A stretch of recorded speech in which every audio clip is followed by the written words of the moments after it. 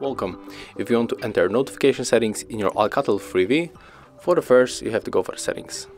Right now, just go right here for the apps, tap on the notifications, and for example we can turn off the notifications dots and also manage the notifications on the lock screen, and let's pick up don't show them at all and click here for all notifications.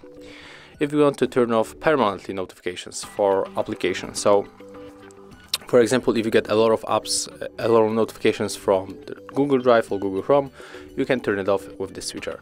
Thank you guys for watching. Leave thumbs ups, comments and subscribe to our channel.